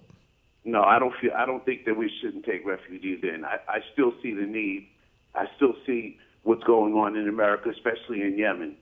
You know, so I don't. I just wish it was more. I just wish they were more fairer to black people in America. You know, I just wish that it was a lot better for us. You know, I'm 63 years old. You know, and yeah, my children are doing better than I did at my age. You know, they're doing much better. It's just that it just doesn't seem fair that when you see these people come in and they open a restaurant or they open a gas station or a grocery store in our neighborhood, you know, and we couldn't get that same loan to do that. I hear you. Know, but no, I'm not going to ever say that I want to be against, you know, people trying to get in. You know, I'm appalled at what this government is doing, and I'm totally against anything President Trump's doing. But I just wish that gentleman had a better perspective of what black people go through in this country, because we're refugees in our own country. I hear you. Anthony, thank you so much. Let's go on to Linda on line 2 in Brooklyn. Hi, Linda. You're on WNYC. Hi, Brian. Thank you for taking my call. I am so in favor of immigration. I believe it helps our country in so many ways. But I live in a community that has a large Russian population. And when I interact with some of these people, they are so against immigration. They just got here. And it boggles my mind when your guest said that he was saddened. I think that's the best word I've heard, because I'm very sad that people don't see the plight of others and want them to have the same advantage or the ability to get somewhere that they had. Can that be explained in any way? Linda, thank you. David Miliband. Well, thank you, Linda.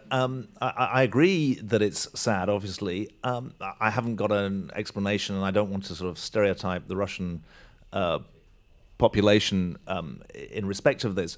But I think that there's a wider point, isn't there, which both Anthony and Linda are pointing to, which is that either you believe that you succeed at the expense of other people who are in your country, or you believe you succeed with other people in your country, and that's an important element of the debate about the American story, really. And I think it's not about whether or not you believe in open borders. No one says that anyone should be able to come here. But I think that managed migration, and with refugees as part of that, is an essential part of this country's story. And if this country doesn't stand up for that idea, then very few others will. And I thought Linda was going to be pushing back herself on taking refugees. I mean, let me take on with it. There's one argument that's often put, which might be in people's minds. Well, what about the security aspects? Because people often say, well, hang on, is it safe to have people coming? In fact, let me play one more clip of Secretary of State Pompeo in announcing this refugee cut, where I think he addresses it. Already this year, we have seen evidence that the system previously in place was defective. It allowed a foreign national to slip through, who was later discovered to be a member of ISIS, as well as other individuals with criminal backgrounds. The American people must have complete confidence that everyone granted resettlement in our country is thoroughly vetted. The security checks take time, but they're critical. David Miliband. Well, I've been advocating exactly that we should have effective security checks. No one argues about that. And here's the irony of what Secretary Pompeo says. He says he's improved the security. So what's he got to argue that we shouldn't now let the refugees in who meet the security tests? And I think it's very important not to hide behind this security argument. After 2001, the Bush administration suspended the program for a couple of months, checked the security system, improved it, and then restarted the program. Every year, it's completely legitimate for the US government to make sure that the security vetting system is up to scratch. But now we've got an administration that says, we're confident in our security vetting system, but we still won't let people in. And that is a contradiction which is just unconscionable, really, because it takes away that fundamental excuse that was being used before, that somehow the security justified it. Remember, even Iraqis and Afghans who've worked for the US military and for US diplomats, who've stood side by side with US generals in war zones as their translators, even they are not being allowed in. So there are 100,000 Iraqis who have helped in some way or another the US diplomats or the US forces. They fear for their own lives because they might be targeted for helping the US. And now, in the last year, we've got evidence that only about 650 Iraqis have been allowed in, even though they've proven themselves of value to the US government. Let me ask you about another aspect of this. I was reading the pro-Trump nationalist news site Breitbart, which does a lot of articles on this refugee cap, has done a lot of articles on the refugee cap, which explicitly or implicitly support the idea. And here are a couple of the angles. They write, refugee settlements to the U.S., citing Reuters, from countries with known Islamic terrorist problems has greatly dropped. For example, about 250 Somali refugees have been resettled. At this time during 2016, under Obama, about 8,300 Somali refugees had been allowed to resettle across the country. This represents a 97% decrease in refugee settlement from Somalia, which Breitbart frames as a country with a known Islamic terrorist problem. Another Breitbart article points out that the percentage of Muslims among the refugees being settled in the United States now has dropped from a majority to a minority, and now 70% of the refugees being settled in the U.S. are Christians. Do you know that to be true? Yeah, let's just be clear about this. Three points. Number one, the reduction in the number of refugees has hit the Muslim numbers hard, about an 80% reduction. But what's happened to the number of Christians being allowed in? That's been reduced by about 60% as well. So this is hitting Christians as well as Muslims. So fewer Christians as well, but now Christians are a majority, if these numbers are right. Yeah. Second, and remember, we're a secular organization. We say people should get entry on the basis of need, not on the basis of religion. It's an absolutely fundamental part of that. How is need distributed by religion today? Is it easy to say? It's hard to say. I think that if I had to guess, I would say now the number of refugees, you're talking about 45 to 50% Muslim. The number of internally displaced, which is a rather different number, there's 40 million internally displaced, 25 million refugees, it would be a slightly lower number. So, but number one, the number of Christians being allowed in is down. Number two, which is the religious group that has lost the most lives as a result of jihadist terrorism? Muslims. More Muslims have been killed by jihadists than Christians or Jews. Third point, it's a terrible mistake of foreign policy to blame a population for their own government or their own rebel or the rebel group that's incubated in their own country. Are we saying that all Afghans are responsible for the development of al-Qaeda in that country? That would be a heartless thing to say, but it would also be a stupid thing to say, because what we actually need is Afghans who suffer the most to be mobilized against the incubation of terrorist groups in their own country. I've just come back from Yemen, a war that's been fought for the last 3.5 years after a coup against the government. The Saudi-led coalition, which the American government and the UK are supporting, has run 18,000 bombing raids in that country. 83% of the population are now living in extreme poverty. 7,500 civilians have been killed. There's a separate argument about how to get out of that, but listen to this. Which are the groups that are benefiting? Who's winning the war in Yemen? Not the Saudi-led coalition, not the Houthis they're opposing.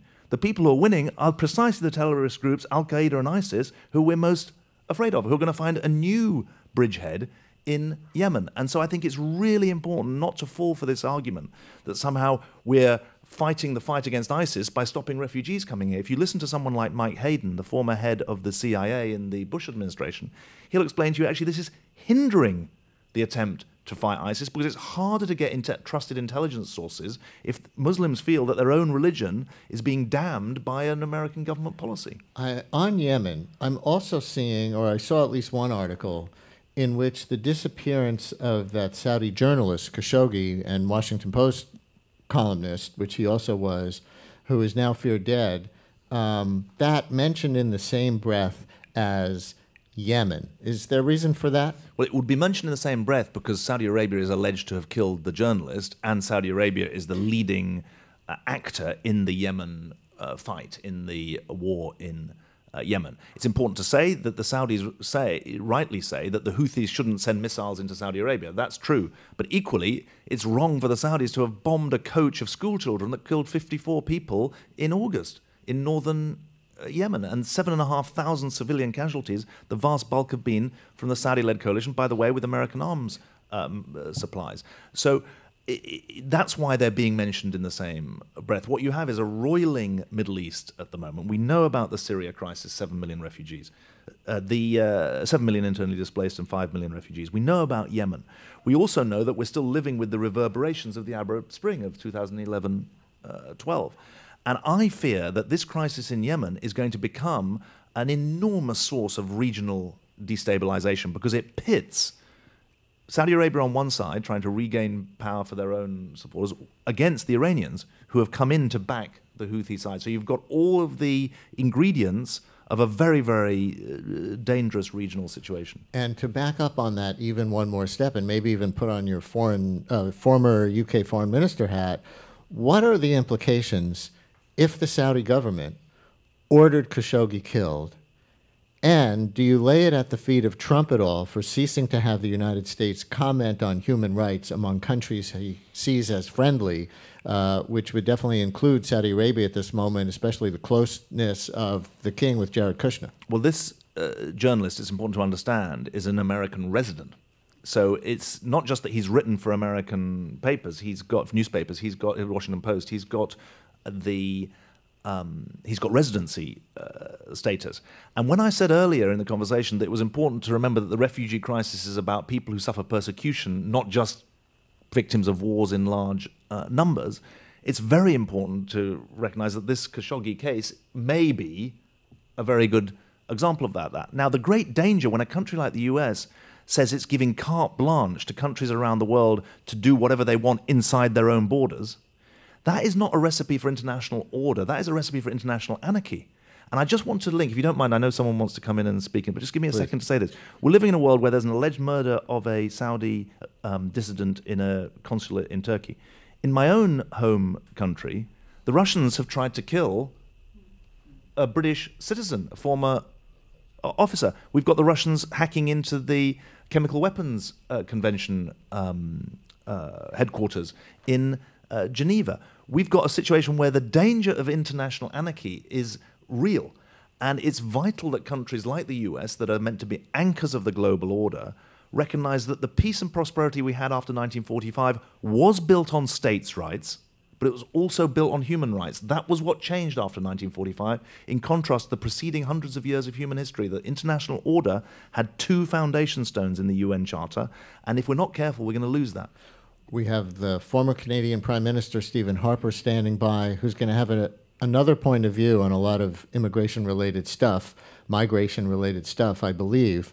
But last thought from you, because the UK, as you well know, is struggling right now to finalize terms of its Brexit from the European Union. That's our national trauma. And it's still very contentious regarding whether other Europeans will have anything more than the same travel and immigration rights as people from anywhere else in the world that's not in Europe. But I read that Brexit would affect their immigration, regular immigration, but not the UK's refugee policy.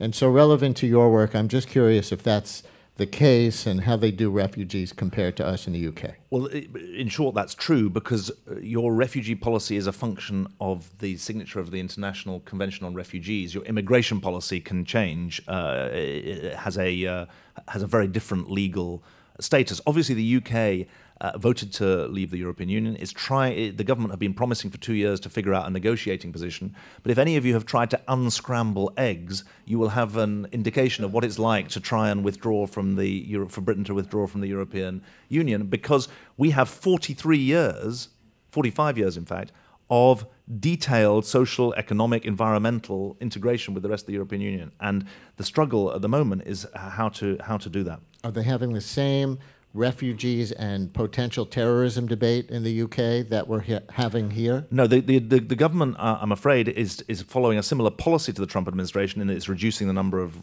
refugees who are being allowed in, including child refugees, which is particularly appalling. But interestingly enough, it's not really it's not really argued on the security grounds. That is much less part of the debate. Please thank the President and CEO of the International Rescue Committee, David Miliband. Thank you. Thank you very much. Thank you so much. And Stephen Harper next. Stay with us. Record numbers of black women are running for office, but is the Democratic Party ready to support them? I ghosted the DNC when I noticed there were a lot of systemic issues not being addressed as far as opportunities for black women.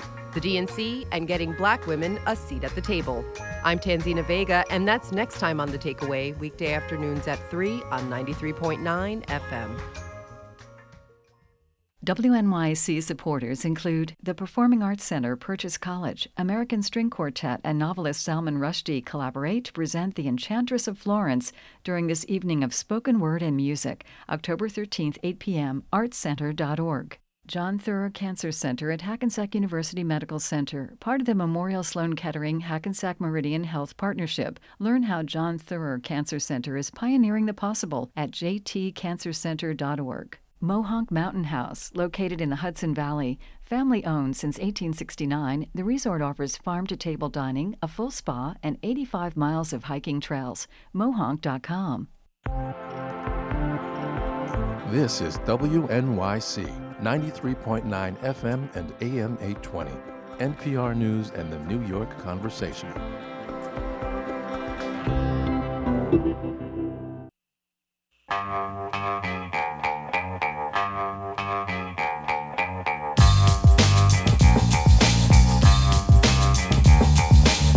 Brian Lehrer on WNYC, live in the Greene Space today. And I'll say one more time for those of you who just tuned in recently, when we do the show from the Greene Space, you can watch as well as listen as we stream live video. You can just go to our website, wnyc.org, and watch the radio show. So Canadian and conservative are not usually words you hear together in this country. But my next guest is the conservative who was the Canadian Prime Minister from 2006 to 2015.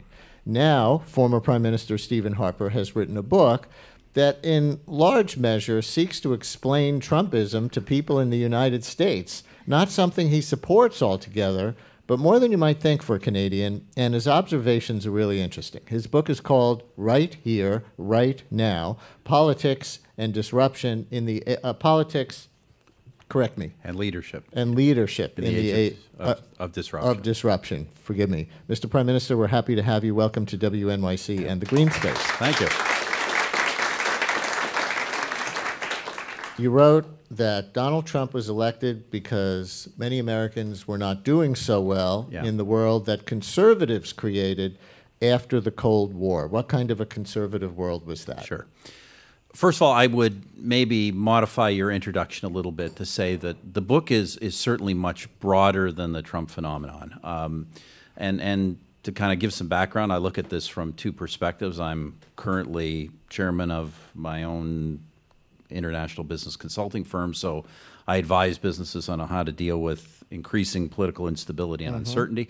And also I'm chair of something called the IDU, which is the Global Federation of Conservative Parties. So through that, I've been observing trends over the past couple of years, and I see a lot of commonalities. They're not identical, but between sort of the rise of Trump, between Brexit, between the various populist movements that you have across Europe and other parts of the world. And as I go on to say, I certainly don't, by any means, exclusively blame conservatives for the problems that we are having, but I would simply observe that in really the modern era, which I kind of date from the fall of the Berlin Wall and the fall of the Soviet Union, the post-Cold War era, the era of globalization, you've had the spread of free markets, free trade, freer movement of people, and you know, on the one hand, it's been a very successful period. 1 billion people moved out of poverty. There's been nothing like it in human history, but we also know that in many Western countries, and Canada, frankly, is a bit of an exception, but in many Western countries, much of the middle and working class have seen stagnant or declining incomes for a range of reasons. And then I think what happened, my kind of analysis of this, is that you had the global financial crisis.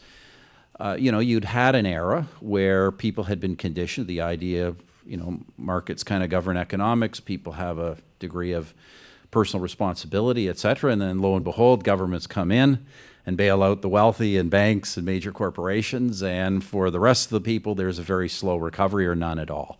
And so I think that has all kind of led to the current political disruption we're seeing, combined with automation and job displacement and a number of other things. And so liberals would blame conservatives for that, for allowing corporations and the richest among us to write the modern rules of the economy, leading to an obscene concentration of wealth and some of the ill effects that you just described. As a conservative, I would not say it's necessarily that simple. For instance, the conservative argument in this country would be, if you actually look at the financial deregulation was done by the Clinton administration. You know, in Canada, we actually didn't have a financial crisis. Obviously, we shared in the global recession because it had global impacts. But one of the things that happened in Canada that has made Canada so different is we had a very brief and mild recession, came out of it. We've had pretty steady, in the last 15 years, pretty steady income growth across the quintiles. So, you know, I think, I'm not trying to reduce this simply to partisan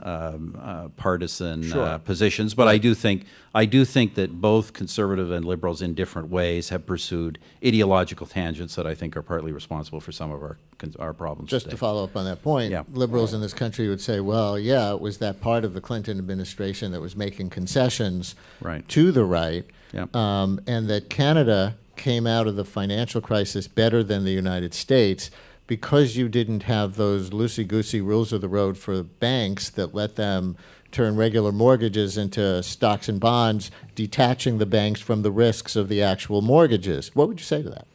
No, look, there's obviously a lot of truth in the fact that we in Canada maintained a more rigorous system of financial regulation, and I'm a strong advocate of having a system of financial regulation. One, I'm a for what it's worth, my background, I'm an economist by training, and I'm a free market economist, but I happen to believe that the fundamental regulations in the financial sector are necessary for the long-term stability of the economy. It's one of the reasons we pursued some financial deregulation prior to my coming in office, but we certainly did not, our government did not extend that, which turned out to be fortunate. In fairness, Brian, it's also the case that in Canada, the banking system is concentrated in a fairly small number of players. 5 banks are, overwhelmingly dominant. There's a 6th that's a fair size, and then a number of smaller ones. So, frankly, the execution of a regulatory environment is a much simpler process in Canada than it is in the United States. But I'm a strong believer that you need sound financial regulation for the long-term viability of the economy. Listeners, we have the rare opportunity of speaking to former Canadian Prime Minister Stephen Harper. Here in the Greene Space, you may call up. Audience in the Greene Space, you may raise your hands. Listeners, 212-433-WNYC, 212-433-9692. His book is called Right Here, Right Now, Politics and Leadership in the Age of Disruption. About immigration, would it be fair to say that many liberal Americans may not realize that Canada has an immigration system with large similarities to what Donald Trump wants, which is to say immigration based more on what applicants are believed to have to offer economically and how easily they might assimilate, rather than as much family unification as we have in this country? Yeah, that's actually true. Canada's system has historically consisted of 3 immigration streams, an economically labor market-oriented stream that's based on a point system. People get points for various qualifications or credentials or skills they may have and their relevance to labor market success. But it is certainly not the whole system. There is a big humanitarian chunk, and there is a significant family reunification chunk. Under my government, the economic class, which was the largest, we expanded it further. I think it became up to something like 2/3 of the total became economic. In the United States, the system is overwhelmingly based, since the mid-1960s, as you know, overwhelmingly based simply on family reunification and family ties. And look, as I say, we have that part of that in Canada, but I argue vigorously in the book, if you want to have a successful immigration system for the 21st century, it is essential that that system be tied to economic needs. And I think the administration is right to pursue that kind of an orientation. And what about refugees? I don't know how much of David Miliband, the previous guest, you were able to hear, President and CEO of the International Rescue Committee. He praised Canada for its pretty open to refugees policy, and that's my basic understanding from things that I've read. Canada is more limiting on regular immigration than the United States, but more open historically and currently to refugees. How would you describe it? Well, I wouldn't agree with the first part. Under my government, I think it's the same under the current government, Canada's had the largest per capita immigration program in the world. So, Canada, we're approaching 300,000 immigrants a year. That's getting close to 1% of the population, which is proportionately would be larger, I think, than U.S. Legal immigration. But yes, we do have also, we've had historically, fairly generous refugee policy. In fact, I would actually argue, and one of the things my government wrestled with was refugee status was so easy to obtain in Canada and so difficult for the government to refuse that we've had significant abuse of the refugee process. But we do have a significant refugee strain. I would just caution that Canada accepts tens of thousands of refugees a year. And that's, I think that's generous and that's large scale, but that's, of course, it's still a small number compared to the scale of the refugee problem we now see around the world. What were those abuses you were referring to of the refugee program? Well, people who make claims who just clearly aren't refugees. That we have refugee claimants from Europe and from the United States. The problem is that the appeals process historically has been so lengthy that it was in many cases desirable for people to simply game that system. So we've at least our government was trying to deal with some of that problem. You know, some of them may have been coming from the United States. There was a cartoon in the New Yorker just after Trump was elected that showed Canada building a wall to keep out all the liberals trying to become illegal immigrants to our northern neighbor. On this point, here's a challenging question to you from Twitter, from a self-identified Canadian. Does former Prime Minister Stephen Harper think that leaning into anti-immigrant and anti-refugee policies is a sustainable platform for a political party? It did not seem to work for him in Canada. Well, of course, that was far from being my policy. As I think we've said, we ran the largest per capita immigration program in the world. It did so with overwhelming public support. And interestingly enough, the Conservative Party of Canada is one of the few center-right parties in the world that actually gets a large percentage, and in some cases, some elections, even a majority of the immigrant vote.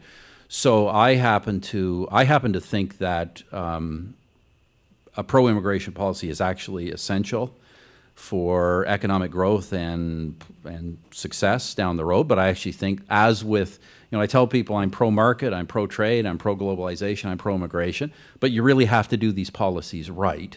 And in a lot of countries, these policies are not being done right, and they are causing serious problems. And we found the best way on things like immigration, the best way to get the public to accept a vigorous immigration policy is have good immigration policies, but also accept that there are immigration problems and immigration abuse and deal with those as well. Don't deny that they exist.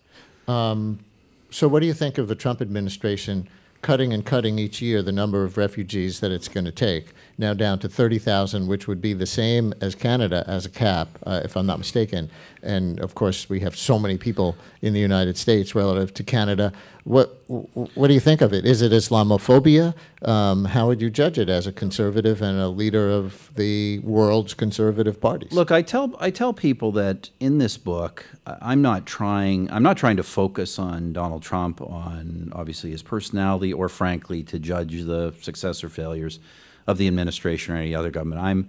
I'm really in the book trying to take people to the bigger issues that are driving these phenomenon and what I think needs to be, needs to be done. And what I would say about American immigration policy and the observation I would have about immigration policies around the world. I believe that one of the things, not the only thing, one of the things that has made Canada generally so accepting of a vigorous immigration policy is that our immigration system has historically and almost always been driven almost exclusively by legal immigration. And my observation around the world is where illegal or irregular immigration comes to dominate, public support for all types of immigration, including refugees, humanitarian, legal immigration, falls dramatically. And so I think the challenge for the United States and for those who want to see a vigorous legal immigration policy, which I think could help the American economy over time, is to tackle the illegal problem. Otherwise, you will continue to see this kind of public reaction. We have a question for you here in the Greene Space. Hello. Hi. I was wondering, I'd like to talk about national health insurance, single payer, and so on.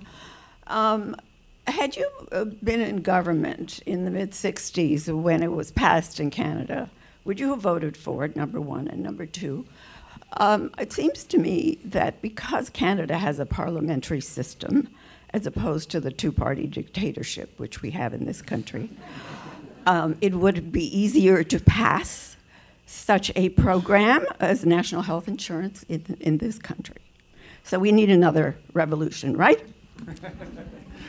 I don't know what in the mid-1960s, I was sort of 4 or 5 years old, so I'm not sure how I would have voted at that time. Do you support it today? Yeah, broadly, all Canadian political parties support the healthcare system. If I could I don't talk a lot about healthcare in the book, but let me just make the following observation, Brian. And I don't purport to be a healthcare expert, although I ran the government of Canada. Healthcare is in Canada principally a provincial responsibility. It is the provinces that actually run and administer our healthcare system. They all are essentially single payer, although there is some significant private presence people maybe aren't as aware of. But my observation is the following. as I did way back as an economist study a little bit of healthcare systems, and what struck me about Western healthcare systems, as different as they were, single payer or a mixed system or a more privately oriented system in the United States, what struck me was how similar all of the problems actually were. And I think that a big part of the problem we have in healthcare today is actually not, in a sense, the failures of the system, it's the success of the system. We are getting so much better through modern drugs, surgery, other advanced techniques. We are getting so much better at extending life that, you know, there's literally almost always something we can do to extend life farther and to deal with a particular illness. And the fact of the matter is that we can't do everything for everybody because the cost would be prohibitive. Obviously, the very wealthy can afford, you know, the most experimental treatments, et cetera. And so every system is faced with, you know, problems of how they decide how much health care they can actually afford and give out. And in a system like the United States, it's frankly more determined by price. And in a system like Canada's, it's more determined by queuing and rationing. And these are the realities. Everybody rations in one way or the other. Everybody does to some degree. But either, I guess, the Medicare for All camp in the United States would say the Canada system is better because the rationing is rational. And in the United States, the market is, you know, haphazard, and it's the luck of who you're born to or things like that. Yeah, I don't know if the rationing is always rational. What I would note is this, that there are a lot of Canadians. First of all, on the positive side, you know, no Canadian goes bankrupt from being unable to get adequate financial care, but different kinds of care are more difficult to get in timely ways than others, and many Canadians of means come to the United States. And, you know, one of the strengths of the American system that should never be forgotten is virtually all health innovation occurs in this country. And so I would, you know, I guess I would, in an ideal world, I would urge the U.S. to find ways of changing its systems to adapt some of the benefits of a system like Canada's, but in a way that preserves that innovative nature. My guest is the former Conservative Prime Minister of Canada. He was the Prime Minister from 2006 to 2015, Stephen Harper. He's got a new book called Right Here, Right Now, Politics and Leadership in the Age of Disruption. And let's take one phone call for you from Tony in Park Slope. This is line 3, control room. Tony in Park Slope. Hi, Tony. You're on WNYC with Stephen Harper. Hello, Brian. Hello, Prime Minister Harper. Hello, Greene Space audience. I have a question, somewhat semantic. What would you define, how would you define the word conservative? What does it mean to you personally? How do you see it across global politics? What precisely are conservatives trying to conserve? Yeah.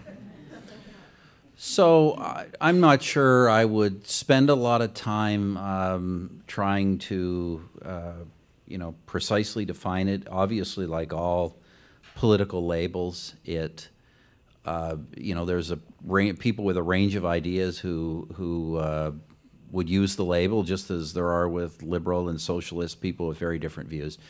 The kind of conservatism I'm advocating in my book, as I say, is one that is you know, essentially pro-market, pro-trade, pro-immigration, pro-globalization, but in a way that recognizes the challenges that people are facing today and adapts the policy solutions that it is proposing to the real challenges that people are facing today.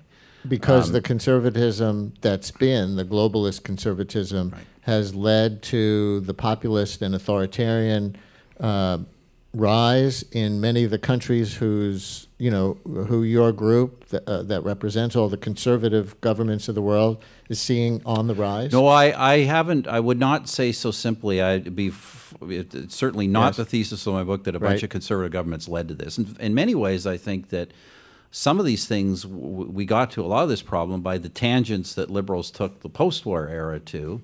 You know, anti-nationalism, erasure of borders, corporatism. I think many of these values are actually more liberal than they are conservative. So I wouldn't simplify it that way. And so I'll give you, and we're going to run out of time, but the last word kind of along those lines, because you argue in the book that unless conservatism gets back on track, the unprincipled populism of Trump will only grow more popular, or even worse, the left will get into power. Right. What is it about the American left that you consider worse than Trump? So there are two kinds of sort of populist. They're sometimes linked and they're sometimes distinct. There are two kinds of populist reactions we're now having in the world to what I say are kind of poor outcomes for working and middle-class people in advanced Western societies. One is along the lines of kind of the rise of nationalism. And obviously that can have an ugly side, but I actually happen to think that a healthy nationalism is part of a healthy society.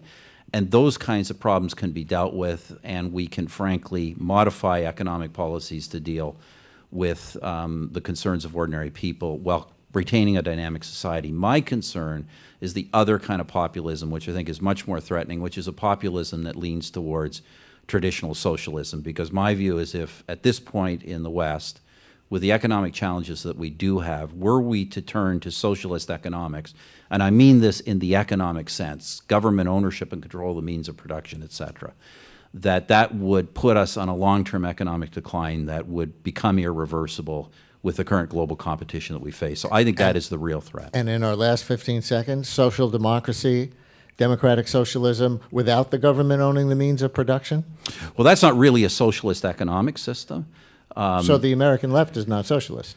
Well, some of them are. Mr. Sanders is, by his own admission. He wants the government to own companies? Mr. Sanders believes in socialist economics. He's been pretty clear on that. Jeremy Corbyn in the United Kingdom is the even better example, who is a Marxist. And that, I think, is the real threat if conservatives do not adapt to the current populist wave. Stephen Harper, his book is right here, right now, Politics and Leadership in the Age of Disruption. Thank you so much for Thanks for having us. Appreciate it. And listeners, thank you for listening. Audience, thank you for coming to the Brian Lehrer Show in the Greene Space today.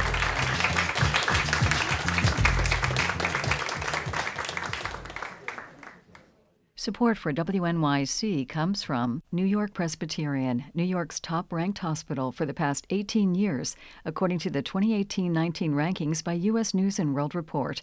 Amazing things are happening here. Learn